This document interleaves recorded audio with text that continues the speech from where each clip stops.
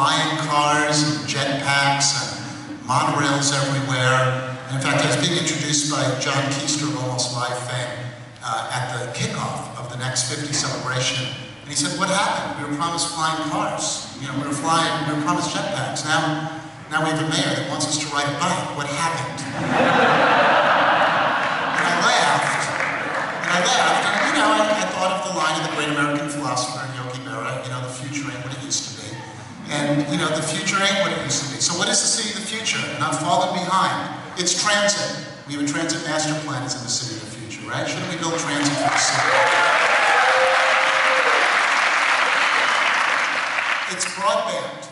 It's broadband. We're trying to squeeze data through lines that were built for cable and TVs. Why don't we just build a big fat data pipe and use TV and cable and phone as apps on that data pipe? We have a fiber optic network throughout the entire city.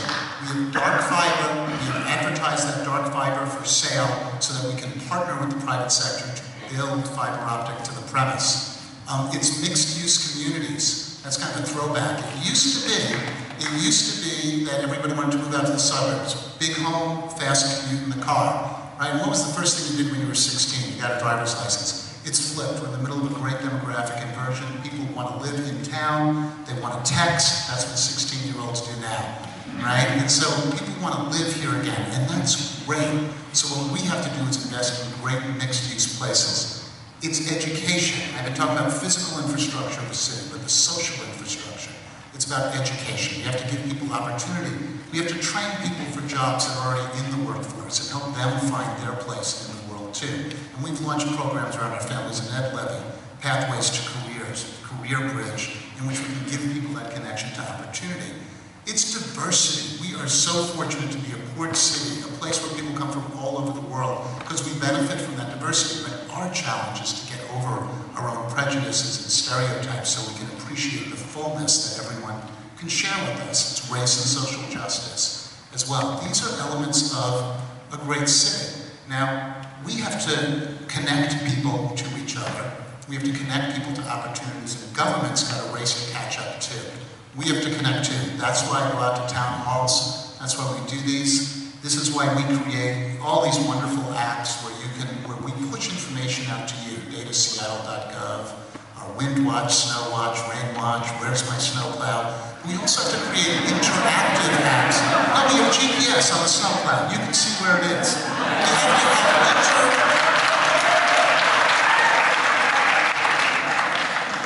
But we're good at pushing info out. We have to figure out how to listen and interact with you. That's the next generation. Here's why it matters, though. I want to talk about this. I'm talking about connecting, and it is a good of it in itself. But we need to connect with each other because it's in the connections that ideas and innovation happen. Think about science. The best ideas are at the edges of the disciplines. Think about music. It's when music combines and recombines. That's what happens in a community when we create places where artists, scientists, entrepreneurs, diverse people get together. And that fuels our economy. And it's not new economy versus old economy, right? Everybody has to innovate. And it's working. We have the fourth fastest growing city in the nation.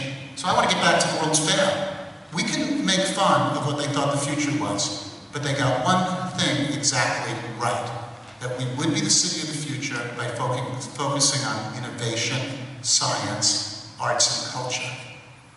And we've done that the last 50 years. We were just this little rain-soaked city in the corner of the continent that nobody knew where it was, and 50 years later, everybody knows about us. We have this reputation.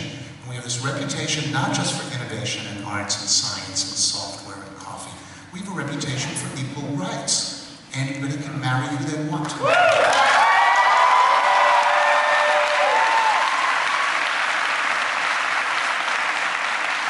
a reputation for being green and environmental. And you know why we have that reputation, folks? This is the most important point. I'm running out of time. You built that reputation. The people in this room makes the city of the future. I just want to say thank you to all of you for everything you do.